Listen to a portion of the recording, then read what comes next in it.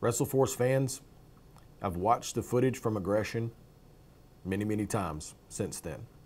And quite frankly, the events that happened at the end make me sick to my stomach.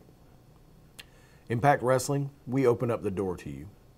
We set up several matches, WrestleForce versus Impact, in like a friendly rivalry, almost like exhibitions. But you took it too far. You took it way too far. It started off Gunner attacking Stephen Walters and John Schuyler when their backs were turned before the event. Then during that night, DOC, you had to bring out a chain in your match with Brady Pierce, causing a disqualification. Then by far, the worst part.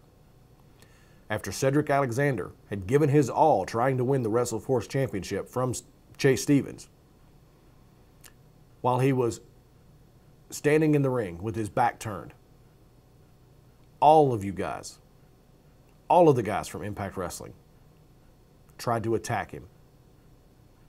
Thankfully, the other members of the WrestleForce locker room came out.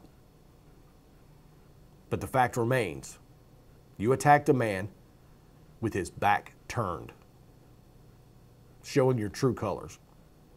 So you know what we're going to do? We're going to open up the door again. This time, not for a friendly rivalry. This time, we're going to be watching for you. You're not going to catch us with our backs turned. We're going to be waiting on you. We'll open the door. You pick 4 of your best, we'll pick 4 of our best. And we're going to meet in the middle of the ring, face to face. And we're going to see who's best. If you're man enough to face us face to face. The door's open.